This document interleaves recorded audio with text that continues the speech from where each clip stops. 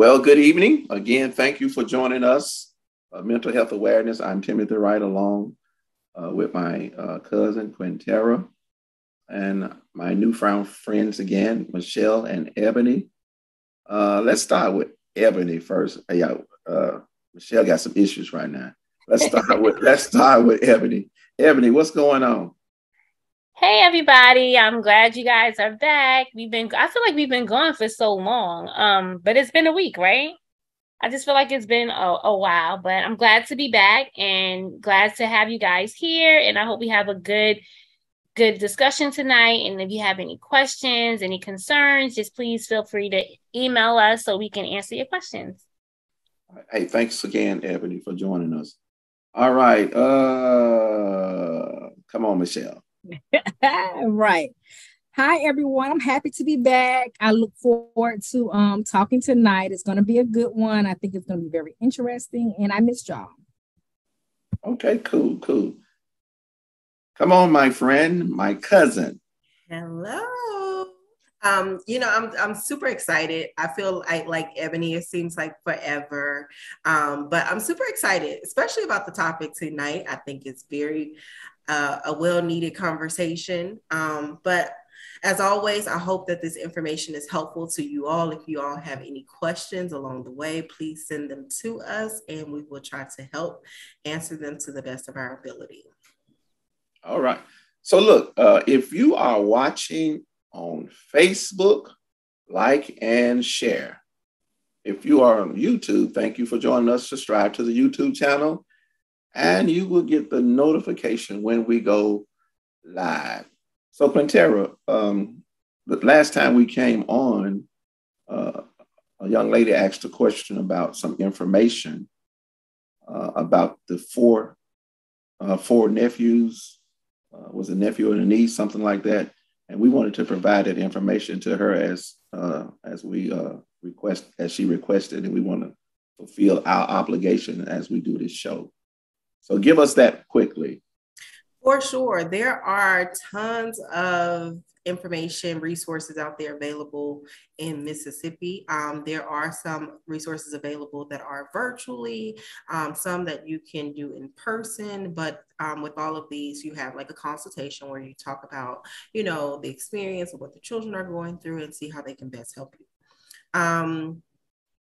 Again, what you guys told us about those four children losing their mother, losing their grandmother, that's a lot. That's a lot. And so there is a program. It's a national program, actually, National Alliance for Grieving Children. And you can find the website at childrengrieve.org. And there's information out available where you can speak to a live person about, some of the different things that you're going through and see what type of resources that they can provide you. Now, there is another one that is a little bit more local. It is in Jackson, Mississippi. So a lot of people are familiar with Jackson, especially if you're in the Delta area. But there's a more local place where you can go, and it's called the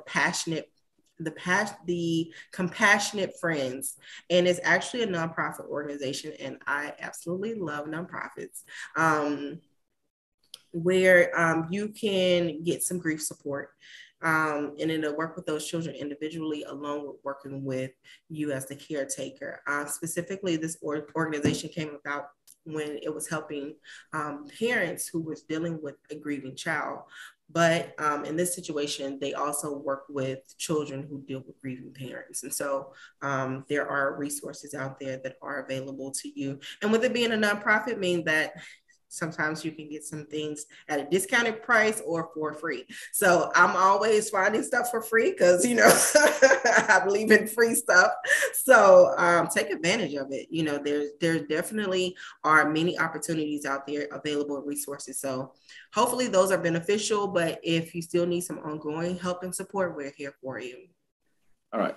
Hey, that was good. That was good. So we're here for you to provide any information we need to provide to you, for you, to help you get through.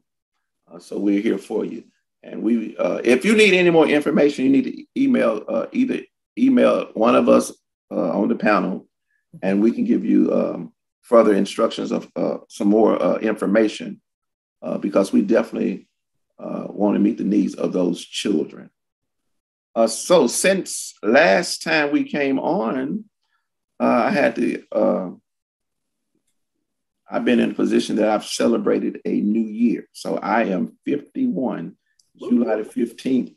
I turned 51. And by the way, I'm still taking gifts. Right. Okay. Year round. Right.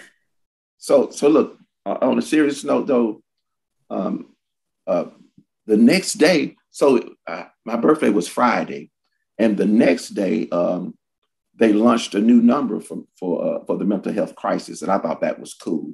So people experiencing a mental health crisis have a new way to reach out for help in the United States, and it started July 16 again.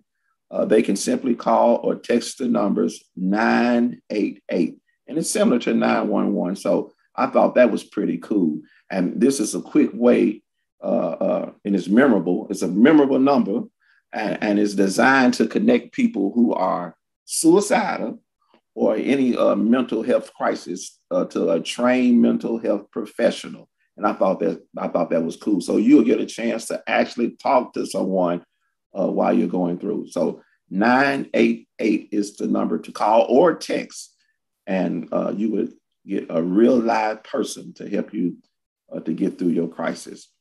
And I think one of the things we mentioned, and that's not what we want to talk about, but we are going to talk about it, is the fact that we are actually seeing, and we saw this with some of the numbers that I read, that the suicide rate in our Black male has increased. And that's maybe something we need to address. And the question might be this: why do you think that is so? You want to take it, Ebony? Yeah, I mean, it's. I seen it this morning on another post, and it was just like, it just really, I don't know, it did something to me, like, because it's because I feel like our Black men go through so much, I mean, men in general go through a lot, right? But being specific to my brothers, you know what I mean? Like, I feel like they go through so much, and is this stigma of Black men in our community that you don't need help. You just deal with it.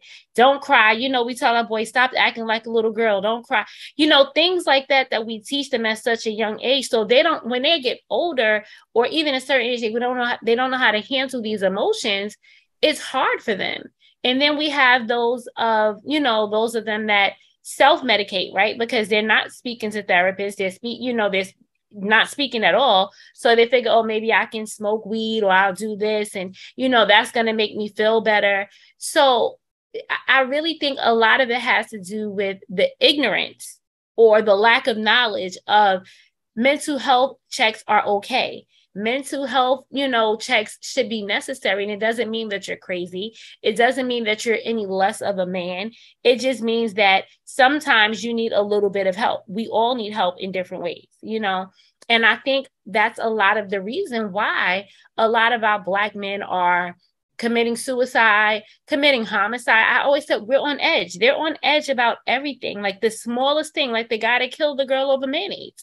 Like it was a sandwich. You know what I mean? And it was another, I just saw something yesterday in Texas. A girl was, a guy hit her car by accident or whatever. He gets out the car and beats her up, beats her friend up, and then takes off. So now they're looking for him. So, eventually, we don't know how that's going to end. But it's like these people, we're on edge for so much. And it's like, we have to scale it back, breathe, and go back to home base and try to figure this out, because I feel like we're just going on a downward spiral. Yeah. That's really interesting, because, I love looking at statistics and different things like that. There were over 2 million people that were arrested last year due to mental health, and they said, and a quarter of those were involved shootings. And like we said before, I think on the last one, we were just like, it just seemed like so many people are on edge. And, like we said before, this doesn't happen overnight. You know, there's accumulation of different things that happen over a period of time where people are dealing with so many different, whether that's grief, loss of a loved one, whether that's losing their job. You know, some people feel like they absolutely have no one to talk to, even family. Like, you know, and so when you have so many people who are bottling those, masking those feelings, you know, and portraying as if they're okay, it's just, sometimes it just takes like anything to just pop, you know, or make them explode because they don't know how to effectively communicate their feelings and their thoughts and about how you know, life is making them feel. Michelle? I think that some contributing factors, as we were talking about it, as Ebony and Q were talking about it, I think some contributing factors to we say sensitivity is not only COVID, right? Because so many deaths over the past few years, right, with COVID, but definitely money and poverty and inflation. And with Black men and men, period, they are supposed to be what? The head, right? They're supposed to be the head. You're supposed to be able to go to your husband or whomever, your man, and they be able to take care of things. It's hard to take care of things when you're barely making it check to check. So we are just more than sensitive. We're stressed. Not just men, women, we're all just very stressed. And stress will cause the fog and you not being able to think. Again, it increases depression, increases anxiety. So those are also contributing factors to the suicide rate and homicidal rate due to the stress that we're under, feeling of hopelessness. And we've been talking about this since we began this live with you, Tim, just talking about how anxiety and depression, all these factors contribute to these things. So it's nothing no different. So I definitely agree with Ebony and Q about what's going on with Black men. Absolutely. And again, that's one of the stigmas that and I've been taught that way. Hey, first of all, you're a man. Men don't cry. You know, we've been taught all that, and we found that to be a lie. And it builds up to something that we will perhaps regret. So that's something to consider. So, hey, this is what we need to do. Hey, we need to breathe in and release. Breathe out. All right. This show is interesting, people, because I thought this was crazy. And tonight, y'all, we really want to talk about table talk. And I know some of you are saying, hey, that's what Jada does. Nah, this table talk is totally different. So again, if you are watching on Facebook, you got to hurry up and share this one. If you're watching on YouTube, subscribe to our YouTube channel. You will get the notification when we go live. So look, let's talk about table talk. So we're going to start with you, Michelle. What do you think of when you hear the words table talk? When I think of table talk, when we discussed this topic, right? I went back to when I was a child and remember the good times with my grandmother, how we had our best conversations at the table. Right. I have a twin brother, so it's 5 of us, and we're all at the table. And grandma got the collard greens, the cornbread, neck bones. Yeah, that's what we had, neck bones, pork. We at the table, right? And we just eating and it wasn't forced, right? As you eat, it just flows. And we were teenagers, even as a young child, we had young conversation. But as I got older, we still had the same conversation, different, of course, age appropriate. It wasn't forced. And I enjoyed that time, right? And I missed that because I don't do it with my family, but I missed that. And we were able to disclose and get away with some things, say some things we probably wouldn't have said on the normal circumstances. We got, got little, we got little freedoms because we were able to speak our mind, right? So just enjoy. That's what I would think about table talk. Just coming back, being with my family, the good times, and enjoying that. So that's what comes to me. Ebony, what's up? How did y'all do that in New York? So it was pretty much the same, right?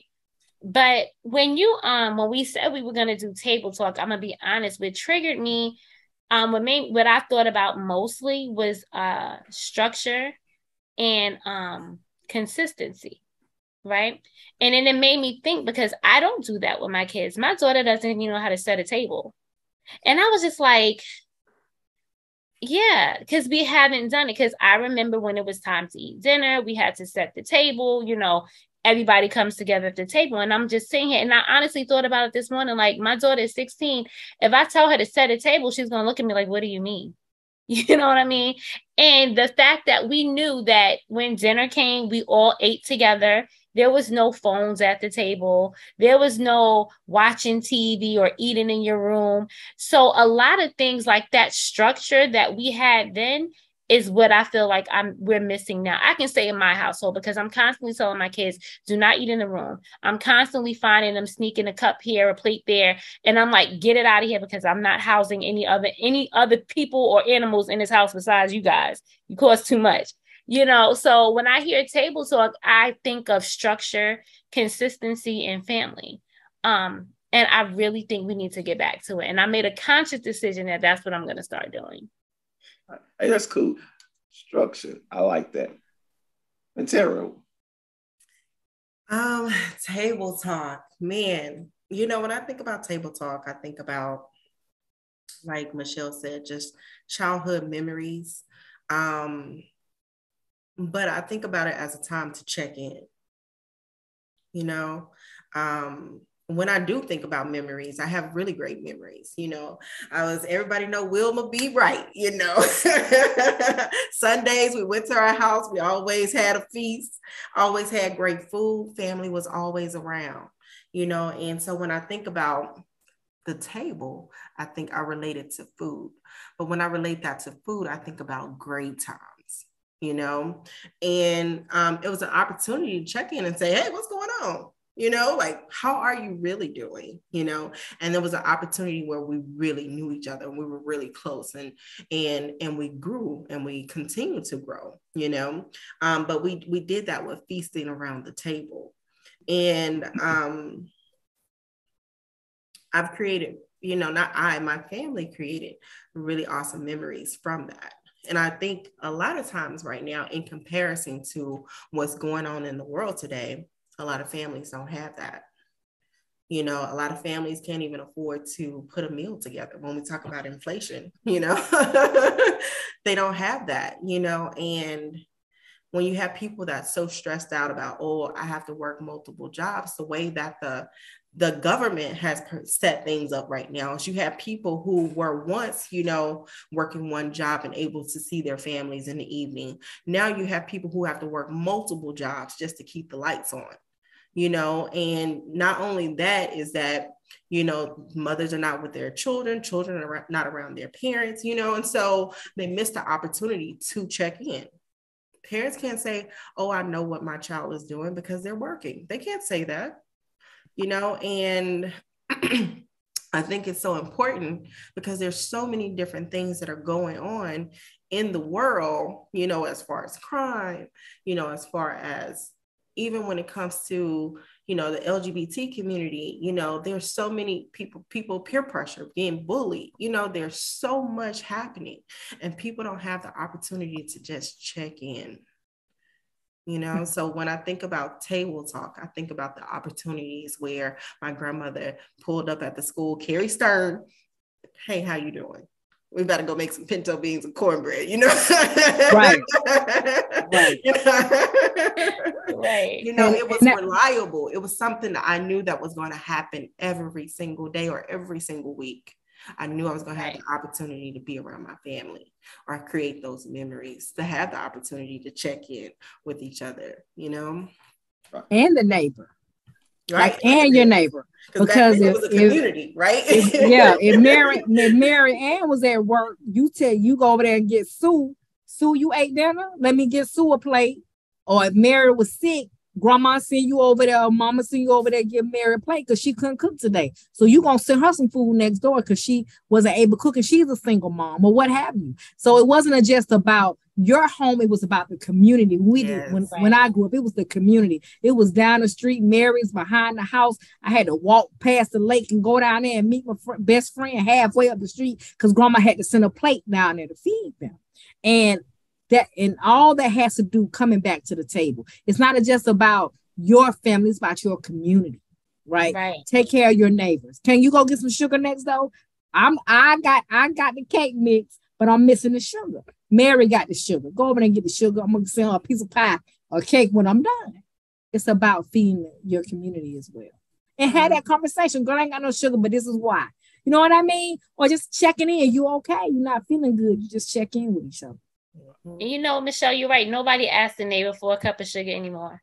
You know what I mean? Last year, it's so funny. It's not really funny. It's kind of a sad thing. Last year, I came home, you remember, you guys, and my pipe bust in my bathroom. So I remember I came home to a flood in my house, and I didn't know how to turn the water off. And I'm on the phone, and my boyfriend is on. He's like, go to the neighbor.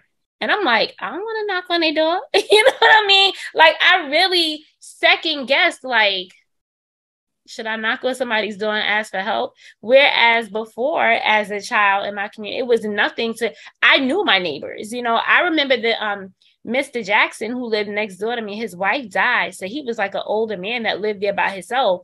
And I remember me and my friends just going to his house and sitting in the backyard on his bench and listening to him tell us stories and, you know, eating the fruit. Like he had a grapevine in the back, and we would just sit there and eat fruit in his backyard. And that kept him going for years as I'm thinking about it. You know, all of the kids, like, because our houses were so close in New York. We didn't live in the country, you know, so we would just sit in his backyard on his bench, you know, and like, I didn't have a problem going to Miss Jackson or going across the street to Miss Blue or going to, you know, like we knew all the neighbors, but I can't even tell you my neighbor's name. You know, that changed a lot. Yeah. So when I think of table talk, 4 words actually comes to my mind.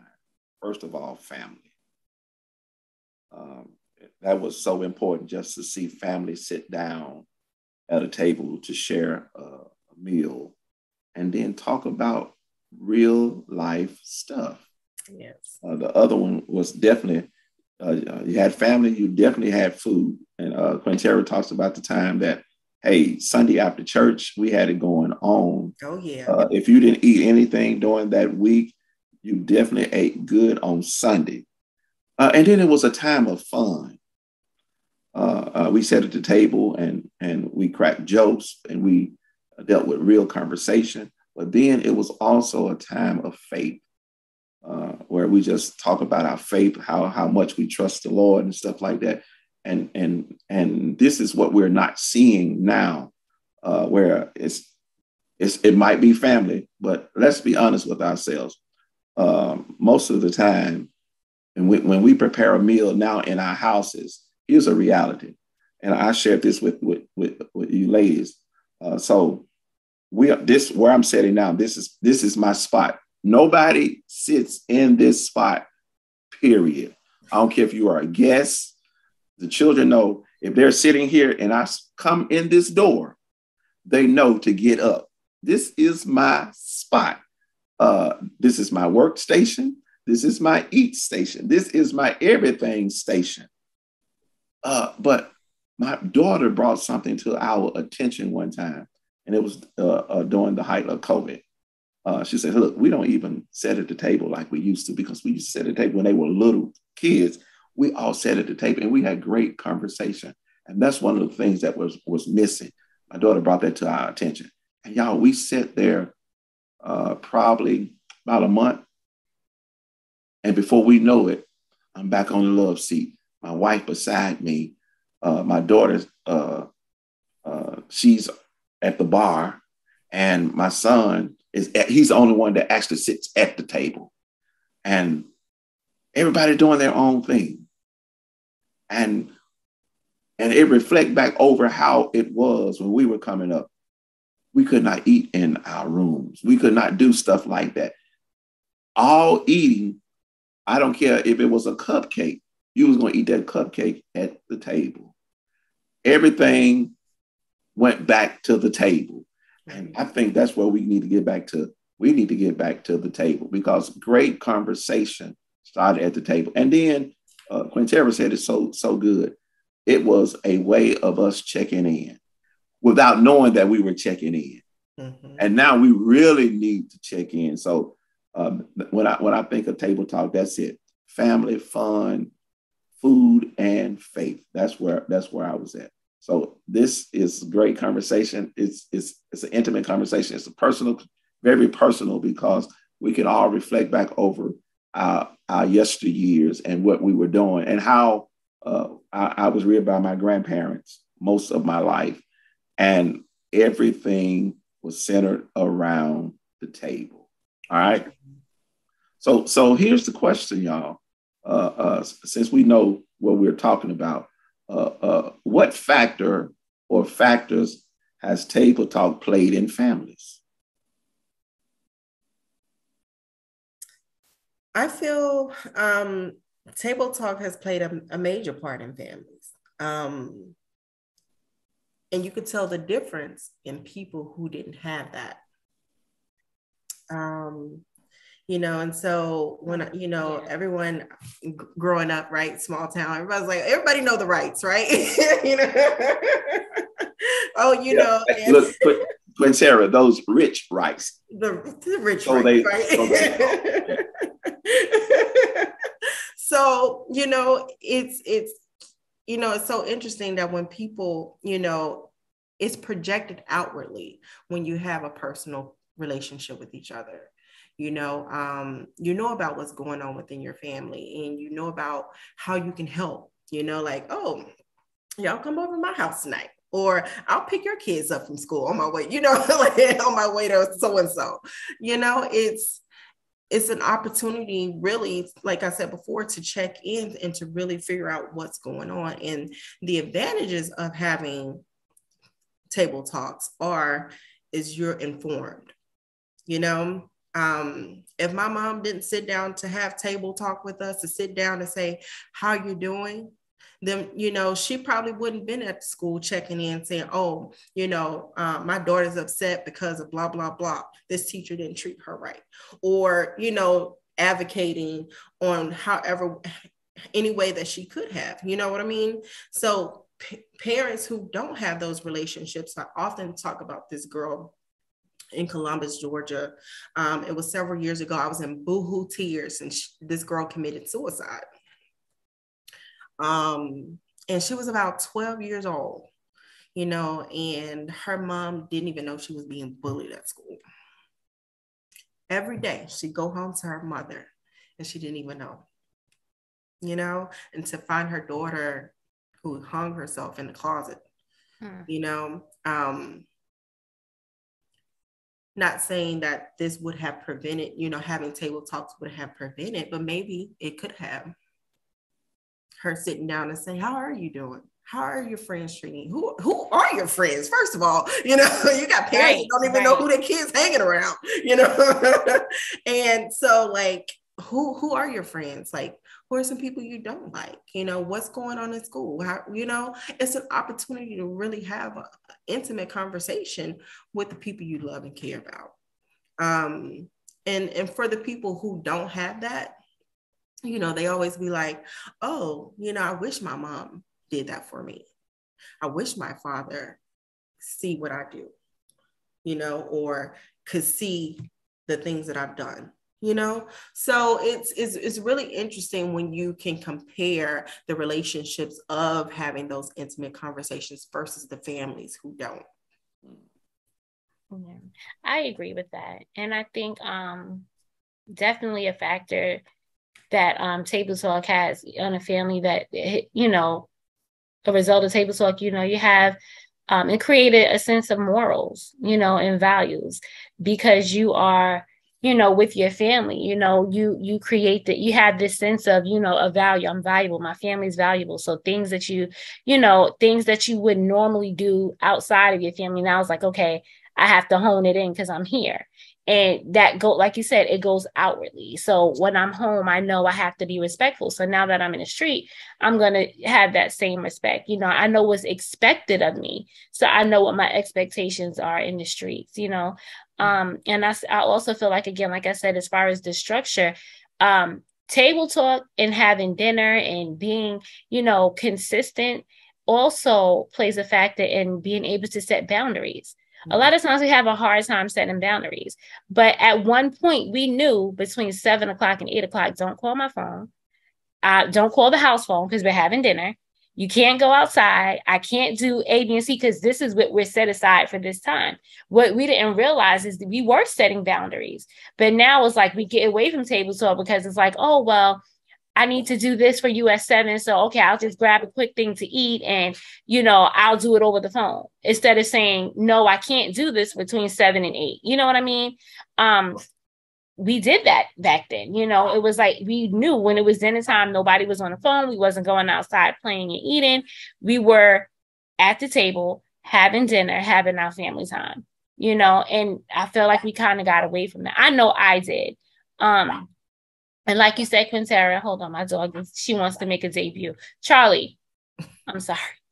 So, like you said, too, as far as the little girl, that kind of touched me because that's a little personal for me. We grew up having family dinners or going to my grandmother's house or even at my mom's house, we're doing dinner and, everyone is together. But I remember when it stopped. I remember when everybody went their separate ways and had their separate lives. And then the little things that we didn't think were so big mattered. And we didn't realize it too until we too found my nephew hanging in the garage. And then it was like, what happened? Why didn't we know? Why didn't we see the signs? You know what I mean? So, and just listening to it all over again, it's like, I have to get this back. I have to start somewhere, even if it's just with my kid, I have to start. Because even with my 5-year-old, he eats at the table. He's not allowed to eat anywhere but at the table. And you know how sad it is sometimes he's sitting at the table by himself because his sister will grab her plate, and I'm back and forth and, cleaning because I'm not sitting down to eat. I'm cooking and now I'm cleaning and I'm doing everything else. He's sitting at the table by himself. At 5, what is he thinking? You know what I mean? What am I teaching him? So I'm so glad we had this topic because I am going to make a difference starting in my own house. We're going to eat at the table. Right. And I think to just be consistent, I mean, if it's just to start off with, I'm going to do it twice a week or 3 times a week. And then you just grow, it's going to get better. You know what I mean? You're going to get stronger and more consistent with it. But I'm going to commit to 2 days a week. I'm going to eat at the table with my family, just 2 days a week. Then it's going to go from 2 and you're going to miss it. You're going like, I want to do 3 days. I want to do 4 days. I want to do every day at the table with my family, So it'll grow from there. That's what I'm going to try to commit to. But it is hard because we are busy. Right. We are very busy, but we need to take time and spend time. But we have to be intentional and set those boundaries. I cannot do this at this time. Right. Absolutely. And that's where I was going because we make everything else intentional. So why not make table talk intentional? Right. And that's just something to consider. And, I'm at a point now, the children are going to be gone and it might be a little easier because we're still at the same room and my little workstation, the coffee table actually lets up. So it turns into a coffee table / workstation / table to eat. So we're going to do some table talk. Okay. But we have to be honest with ourselves because we're seeing a lot of our children get away because of us. And at the same time, we're not having conversations with our children. And we're seeing the results of it because a lot of times we're not knowing what's going on with our children. So that's one thing that Table Talk reflects that, hey, at least you know what's going on with your children. Well, some children, and we're honest with ourselves, some children don't trust parents enough to have a intimate conversation. Right. And that's something to think about. So that could simply be a factor. So we had to get it back to where there can be not an abstract conversation, but a whole complete conversation where we're actually talking about real life stuff. And I just remember, and it just dawned on me that what started conversation at our house when I was living with my grandma was simply this: how was your day? And lo and behold, there's a whole conversation because one thing, maybe she didn't know it, but my grandmother was a great mental health advisor with just one simple question: how was your day? And that triggered a lot of things because she found out everything that was going on at school on that one question: how was your day? For sure. So go ahead, twin. So one of the things I was gonna, also point out is that and to not, be surface level with it. Like, you know what I mean? Like, just even with, grandma's just saying, like, how was your day? She knew us. You know what I mean? She knew when we was down. She knew when we was happy. She knew when we was sad. And so when you honestly say, oh, my day was okay, she knew that you were lying, or she knew you were telling the truth. Like, so being able to even just pick up the physical signs, like when you're around people, because even sometimes I do it with Michelle and Ebony. Oh, how you doing? I'm like, I'm okay. No, you're not. What's up? Like, so even, I just really do truly feel, like you said, a lot of children do not feel comfortable or safe enough to talk to their parents or talk to an adult, because we are living in a very different time where 21st century is way different, than, how our parents was raised or how our grandparents were raised. And so a lot of times children, like, or teenagers or young adults be like, oh, they don't right. They don't talk that good. Like, right. It's the microwave generation though. Because and you said something when you was talking about your grandmother knew y'all. She might have had, no matter how many grandchildren, everybody's different, right? And the way she knew you all individually, because she was intimate, she spent time with you all over the years. She spent time, just like the word of God. You have to spend time to be intimate. It has to be intimate. That's how you know. If I say, you be like, Michelle, you looking like, what's wrong? What's going on with you? You looking different. Right. You can know by a look. You know that because you spent time with me. You know the looks. I don't have to tell you what's wrong. What Kristen did or what didn't happen with the children. You know what I mean? You know, because of the relationship and the time. If you're not spending time, you don't know your children. You don't know your friends. You don't know because you haven't spent any time with that person. So you have to spend time. You're absolutely right, Michelle. And it's not to say that it's kind of hard to hear when somebody say you really don't know your children, right? And you don't spend time. And it's not that you don't want to spend time, because let's be clear. A lot of times you have single parents, work 2 or 3 jobs, the kids are in school and we're just getting by, right? We're just, we do the check-in, how was school, because we, it's like robotic, we're on autopilot. That's what we do. So if you know that you're a parent, that you're really busy, and I get it, because we've all been there. I'm here. You know what I mean? Maybe let's change up the question. Not how was your day? What happened at school today? Be a little bit more specific, because it's how was school? Oh, it was good. Okay. That's very, like you said, surface. Ask questions that's going to spark more than a good, bad, or a one-word answer. What happened at school today? And I do try to ask, I remember I would ask Deja and my kids, like, well, what did you do today? What, I'm saying, what was different today? What's going to be different tomorrow?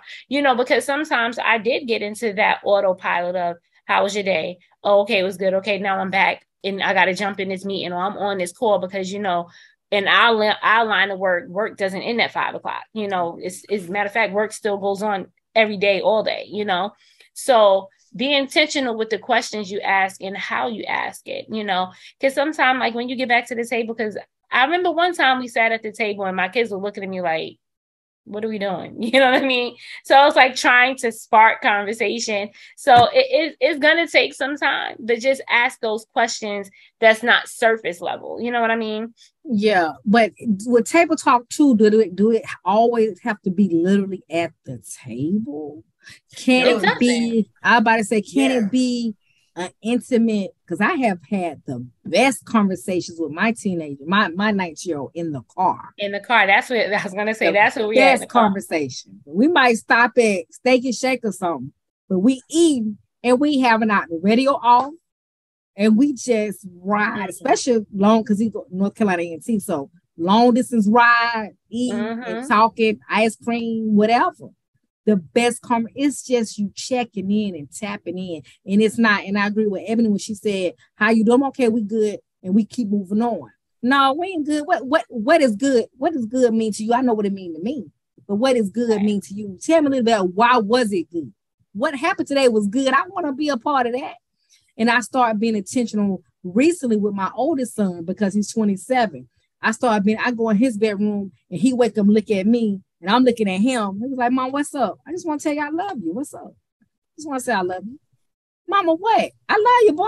You know what I mean? I love you. So what you doing today? Mom, why you in my room? But the Holy Spirit told me to start telling him that because I have disconnected because he's an older child, right? He's older. So I don't check in with him a lot. I'm always fussing at him and getting on him, but I don't kind of check in with him because he's grown. He has his own child. But no, he still needs that, right? He still to know that I'm mom and I still love you. So yeah, he got his own.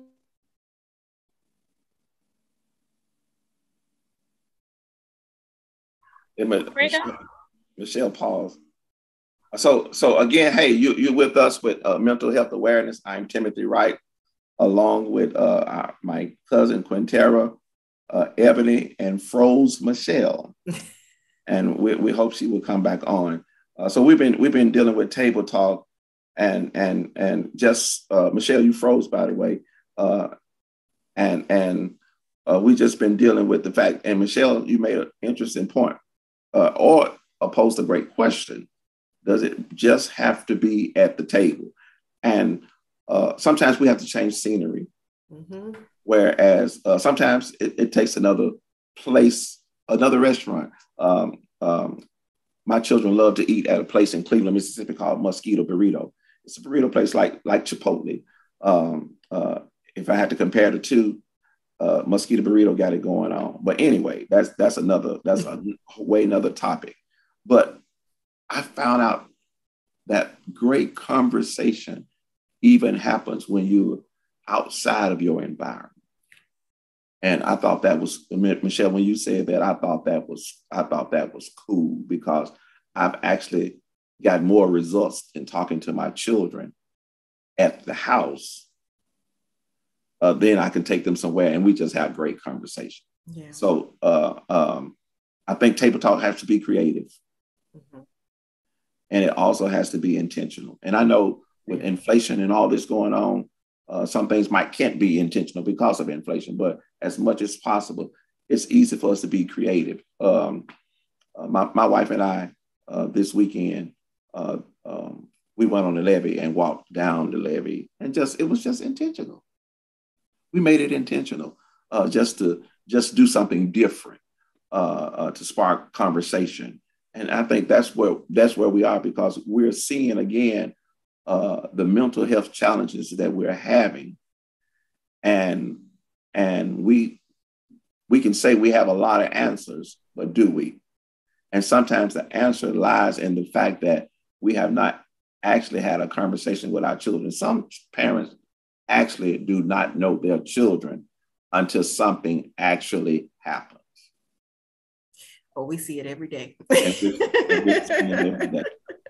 That is so true, and even with, I love that you said that, like being creative around having open conversations and helping make sure your children feel safe having conversations with you.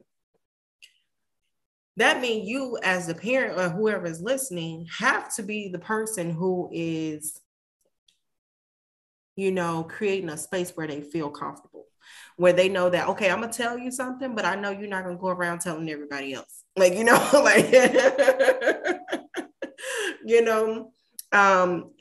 have to feel safe knowing that, okay, I'm going to tell you this, and I know that you're going to create maybe a teachable moment for me, Wow. And I feel like life is about, especially when someone when someone is being vulnerable and they're telling you, about what's going on in their life, we have to be in a space to really hear it and to give feedback, and I think a lot of times children especially don't like feedback because we've created, not we, but the government has created where you can't spank your children. right? It's considered corporal punishment. Don't yell at them too loud. You might get a CPS report. Like, you know. Yeah. So I really feel like you have to really, really, really create a space where children feel comfortable and you can give them feedback, and, when I think about feedback, I think about my family, right? I grew up in a time where it was okay to give spankings and it was okay to get whoopings and stuff like that, because I got a couple, I turned out okay. I'm still alive. Right, I made it. I made it. That's barely, but I'm here. Barely. That's definitely our testimony. We made it. Yeah. And I think you can't just, because I know when they like, oh God, it's hard conversations, right? It's having a hard conversation with children. I feel like right now, like it's so hard to have those conversations because children lack self-esteem, right? Because their mothers and their fathers and say, oh, you are pretty, you are smart, you are going to be successful, right? And and you have children who you can't discipline anymore, right? Because of what the government has put out there saying that what you can and cannot do to your own child, right?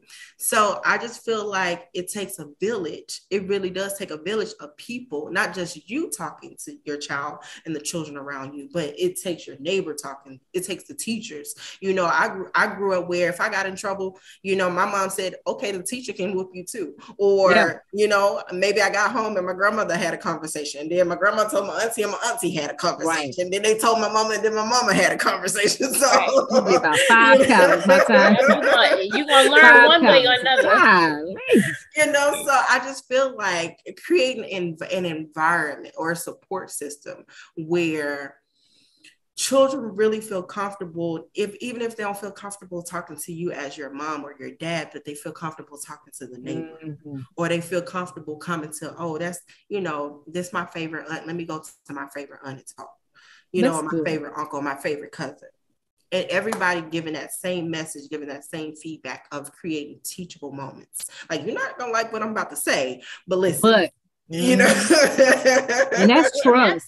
That's a conversation, that I had recently too with my family. Like, I remember a time, like even with my kid's dad, right? And this is the thing that I talk to him about a lot, because I feel like the conversation should always be consistent. So if, kids are going to try to play between parents, right? That's just what they do. But it should never be my mom said, my dad said, you know what I mean? It's supposed to be my parents said, regardless if we agree on it or not. They're good because they're going to test us. But like you said, if they're going to have this conversation, it's a hard conversation with me. Deja can come and talk to me about something, and I'm going to say, whatever A, B, and C. She might not like it, but she's going to call Auntie Q, and Auntie Q going to tell her the same exact thing. You know what I mean? And that's where it creates that consistency, and it instills that, you know what I mean? Because if you're getting mixed messages from everywhere, then, it's like you're all over the place. Right. So yeah, I agree with you, Q. It's a village, but we all have to be on the same page. And I think... Go ahead. Go ahead, Michelle. I was about to say, or if you don't agree, the child won't know it. Right. That conversational between you and Q first, and Q could say, "Well, let me talk to your mom, right? Let me talk to her a little bit, and let me try to better understand why she said what she said, instead of giving that advice out, right? Our children need to trust us, right? Our neighborhood, whoever we gotta be where we gotta control our emotions. Sometimes, especially women, we can go strictly off when they say something because of our expectation, right? So our children don't want, our children or our grown children, our young children don't want to tell us nothing, because we're going 0 to 100 to 1,000. Because it's just like my son first year of college. Mom, I tried marijuana, and he knows how I feel about drugs, right? But he was able to have that conversation, say, "Hey, Mom, I tried it, I didn't like it." And in my mind, I was calling everything but a child of God. I didn't let it come out. And I was like, "Well, you know what, son? Thank you for telling me that. I didn't really feel that way, y'all. I didn't really feel thank you, son. But I said it. Thank you, son, for telling me. Having that conversation with me. I don't want you smoking because what it lead to, I had that conversation. He said he drunk some. He told me about the time he drank alcohol or whatever. Hey, you're not 21. Is that could cause issues? But thank you for having that conversation. If you feel like you getting too drunk, let me know. Call an Uber or what have you. But that ain't what I really felt. But that's what came out my mouth, right? Because I wanted him to be able to have a conversation. What'd you say, Q? I said, but those were teachable moments. Right. But I learned with the second one. The first one, I be all emotional. But you want them to trust you, right? And they're human. We made mistakes. Why we act like because we parents we didn't do things? Y'all know we did. Right. But then we want to act like because we got past it that it didn't happen. Yeah, it happened. We did things as well. Maybe not that particular thing, but we did things that we know we were not supposed to do. But I think if my mom was more, if I could trust her more, and if I was able to have conversations, a lot of things I wouldn't have done. But my grandmother, my grandma didn't play. Like, no, it was you wearing skirts to your knees. To your ankles, socks all the way up. She just didn't play. So I couldn't have a conversation with her about things I was dealing with as a young person. So one thing we're seeing, and I think Ebony made mention of this because when she talked about what she thought about when the question was asked, what did you think about when you hear the words table talk? And she said structure. Yeah. All right. And one thing about it developed at the table that also lead into the whole house, how things was going to be. And it sparked from the table. So I thought that was interesting. Hey, we need to pause one more time for station identification.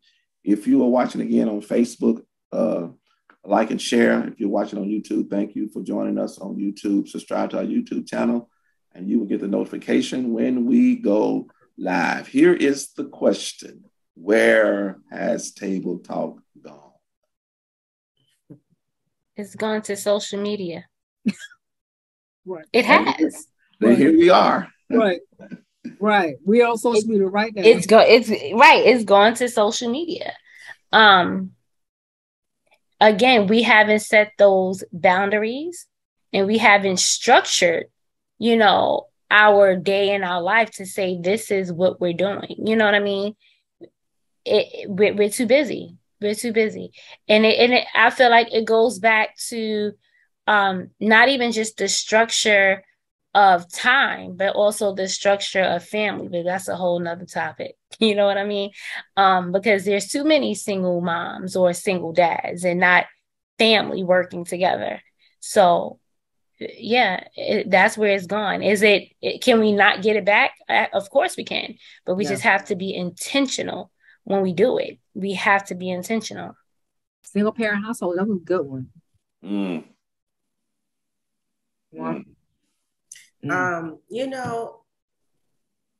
It is a different time, where everything does seem more important. And I think we all do it unconsciously, where we could be sitting up watching TV and texting somebody in the other room saying, come here, pass me the remote, I do it all the time. So I just think that, like you said, like everything is so fast paced and it does really take a little time, like you set aside time to be intentional, to build relationships. It's about building relationships, even if it's with family. And being creative. Like right now, children attention span is like a blink, so you may have to be super creative in doing something to create a space where you can have quote unquote table talk. Like, you know what I mean? Like there are card games like Conversation and Chill, where it gives you different topics that you could talk about. or they're really some really cool stuff out here that you may have to tweak it to make it age appropriate, especially like if you have teenagers or you have young adults. It may look different than how you have those interactions with someone who may be a toddler or 5 or 6 year old. And if it's a toddler, like you said, age appropriate, you got board games. What's that little board, Mr. Operation thing? We used to play Operation. That's fun. Like, why would you take that out? You know what I mean? Like, that's what the therapists use. They use play therapy when they're doing therapy with kids that age. So that's the same thing, play. That's play with age for younger kids. And then, like you said, with the teenagers, you got a lot of good games out there. I mean, we had the best fights over Monopoly and Uno and, hey, spades all day. Spades and Scrabble. Right. It's the Scrabble, right. So there's some great stuff out there. We go back to board games, y'all. That was fun. And just having fun. I work with families all the time, and I'm always like, make a meal together. Yeah. Right? Children have a thing where they don't like to give eye contact. And if they do, then, they're not telling, most of the time, they're not going to tell you the truth, right? So catch them when they can cut up, some fruit or, stir whatever is in the pot or whatnot, so just be creative where, where you're doing something interactive. Hey, let's pick a meal together. It could be dessert. I love sweets. So, Rice Krispie cake. Rice Krispie treats. Let's make some chocolate covered strawberries, Come on. And, you just have those conversations about whatever. It could be about dating, because sometimes parents don't even feel comfortable having conversations with their children about just regular, normal things, dating, having conversations around sex, because at the end of the day, they're going to learn from somebody else. Their friend going to tell them whatever. So you better tell them at home. Yes, you should be the expert as the parent. You should be the expert with that. Yeah, so just having conversations about everything, and you'll be amazed because your child will be like, oh, my mom wants to talk about this, my dad wants to talk, and then they'll start talking to you about everything, and then you can probably start hearing some stuff you don't want to hear. With boundary parents. Hold on, don't go too far. With boundaries, we got to tell everything with boundaries. We want to tell the kids everything, but yeah, we don't got to tell them everything, but I want them to be able to tell me everything. I do know personally. I had a conversation with my daughter about some things she was going through that at first it was very sticky. Like she didn't want to talk to me. I didn't want to talk to her. It was just like, we just going to pretend it didn't happen. You know what I mean? So then it was like, okay, let me be a little bit more intentional. And I start to talk to her and, when she realized I was okay with having the conversation, she was okay. And now it's like she's always talking to me. Like she's in school. I'm like, don't you have friends? Why are you texting me? Ma, what you doing? But I'm just grateful that we was able to get over that hurdle because it was the teenage things. I never had a teenage daughter before, and nobody told me what to expect with the attitudes and things like that. So, we went from being best friends to I thought she was my worst enemy, and now we're back friends again. So yeah, definitely. Like you said, make it a comfortable place because let's be honest, kids have it way harder than we did.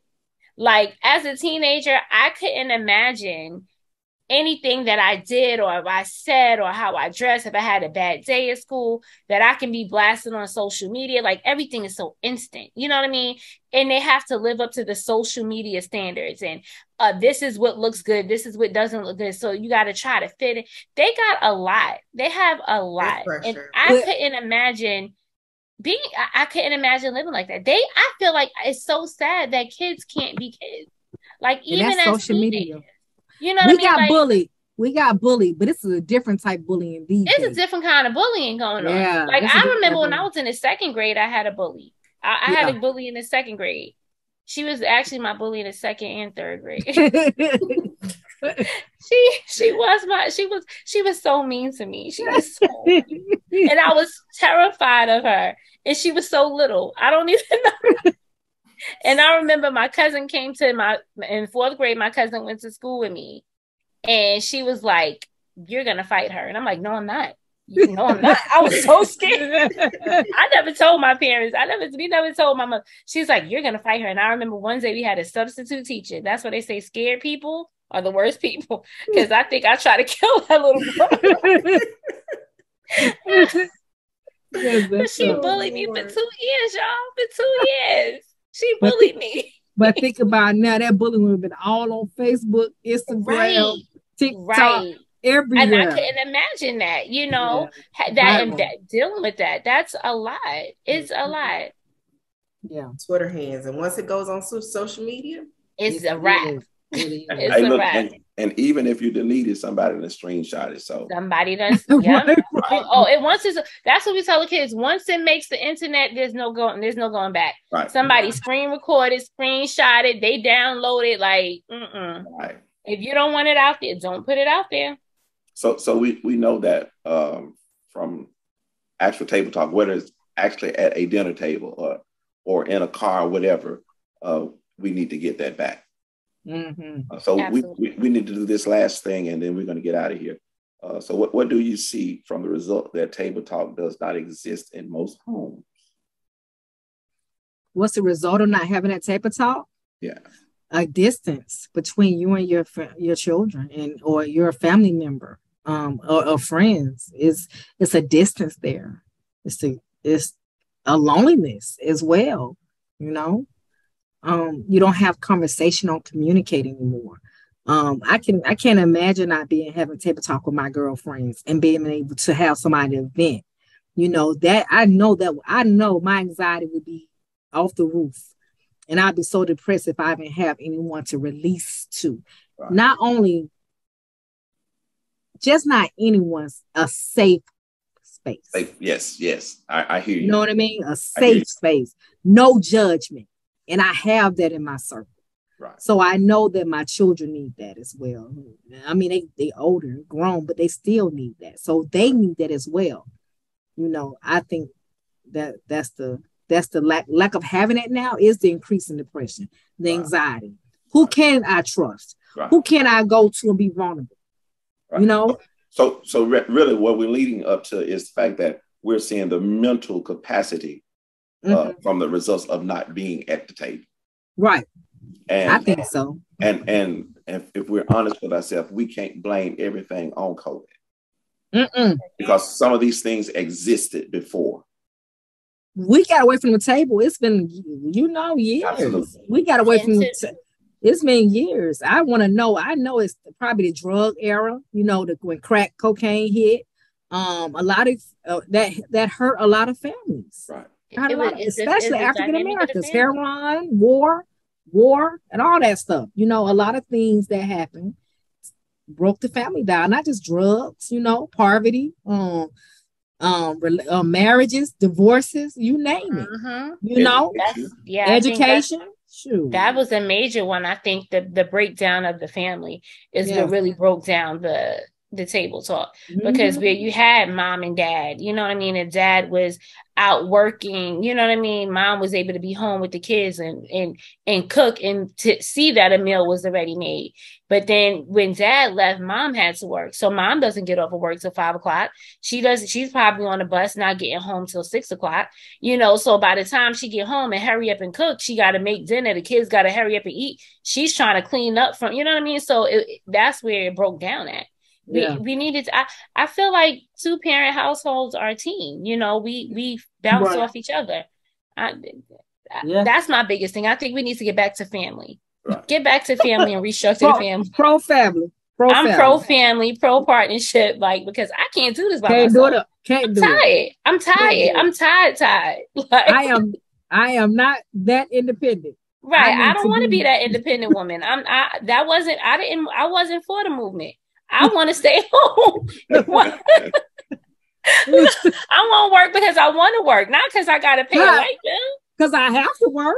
Yeah. See, Look, we need to go back to that too. We need to go back and explore. Because people have this thing like, I don't believe in roles. There is a role. We all have a role to play. I don't want to play all roles. I don't. I'm sorry, I'm Vincent. I know, right? Look, we're gonna have to pause not for station identification. We got to get out of here. Yeah. So, Michelle, come up with your final words. Get yourself together first. Get yourself together. Let's get back to the table. Intentionally, it doesn't have to be a real table, at the table. But let's get back to intimacy with our family, with our friends. Let's do our check-ins. Let's make it intentional. Let's rebuild our families of support and even our community. Let's check in with the neighbor children. Maybe they won't break into your house if you check in and see what's going on with them, right? Mm-hmm. Maybe you give them a hamburger, or feed them a little bit, or show them some love. They won't try to break in and steal your TV. Let's check in with our community and with our families. Ebony. I agree, but I want to go back to the table. Let's be intentional.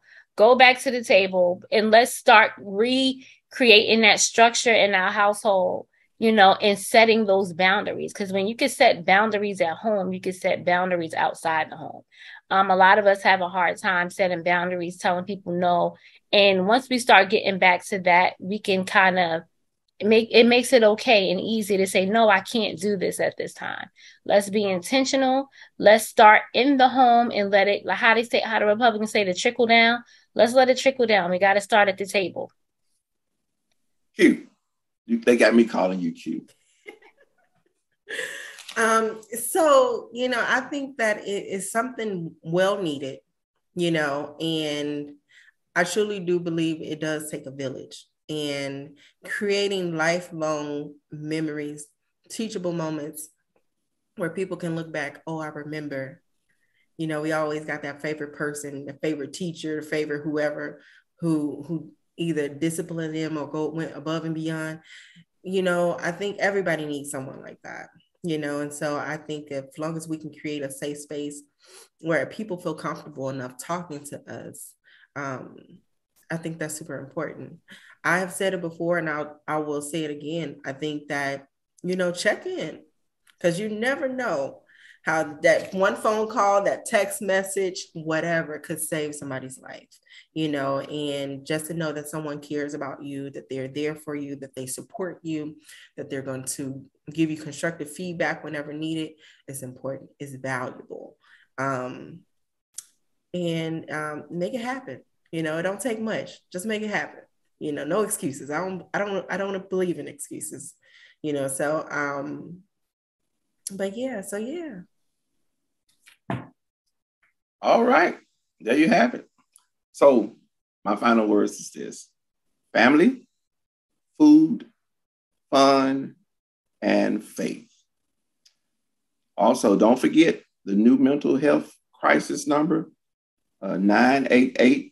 The line is never busy, and you can talk to a real health professional. That sounds like Jesus. He's on the main line. Call him up and tell him what you want. Hey, y'all, until next time, you're here with Mental Health Awareness. Again, I'm Timothy, right along with Quintera, Ebony, and Michelle. Rest well. Have a good night. Good night. Good night.